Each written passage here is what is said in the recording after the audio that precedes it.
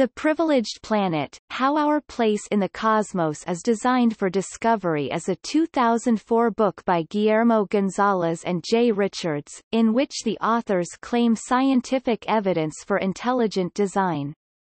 Both Gonzalez and Richards are associated with the Discovery Institute, identified with the intelligent design movement. Gonzalez works as a senior fellow of the Discovery Institute's Center for Science and Culture.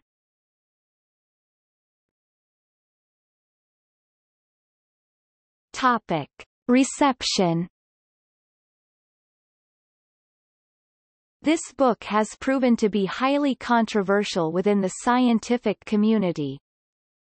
Positive reviews. Owen Gingerich, astronomer and historian of science, reviews the book explaining, "This thoughtful, delightfully contrarian book will rile up those who believe the Copernican principle is an essential philosophical component of modern science.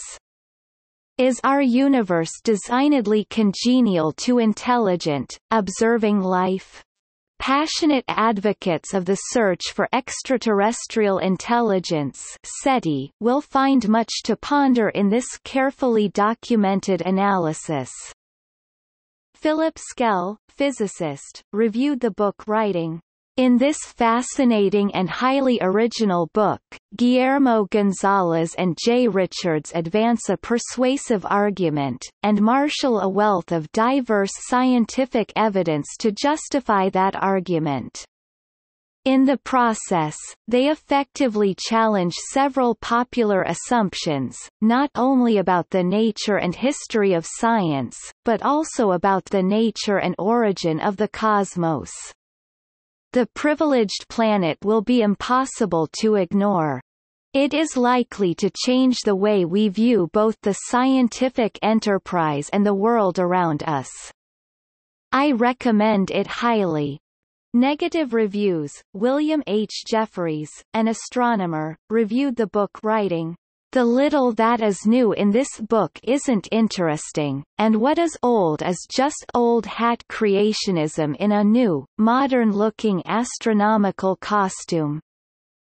Victor J. Stenger, a physicist and philosopher, reviewed the book explaining that it not only ignores the 2000 book Rare Earth, written by Gonzalez's Washington colleagues paleontologist Peter Ward and astronomer Donald E. Brownlee, but it goes against the consensus of astrobiologists in adopting the rare Earth position.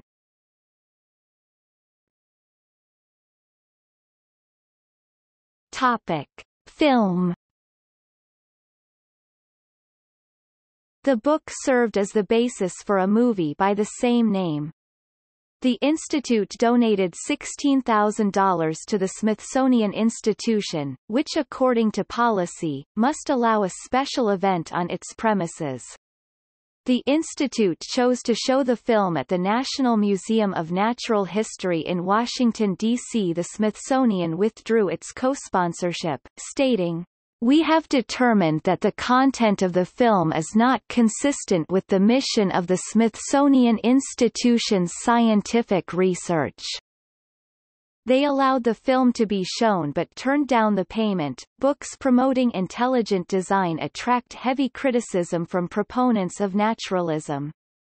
Charles G. Lambdin reviewed the film, concluding that while life on planets may be remote, there are a lot of planets and using Gonzalez and Richards' own odds of habitability, this suggests that there may be 1 billion habitable planets due to chance alone. He also argued that the film's claim that the fact that we can do science at all suggests the universe was designed so that we can understand it is no different than the old quip that the nose must have been designed so that we can wear spectacles. The film is listed on IMDb.com as being distributed and produced by Illustra Media and Randolph Productions.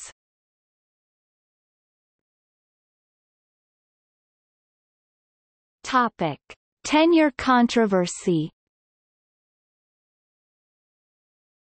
The Institute has alleged that the book is at the heart of the attacks on Iowa State University astronomer Guillermo Gonzalez, and played a role in his denial of tenure, and that it provoked 124 of Gonzalez's faculty colleagues to sign a petition in 2005 denouncing intelligent design and urging all other faculty members to do the same.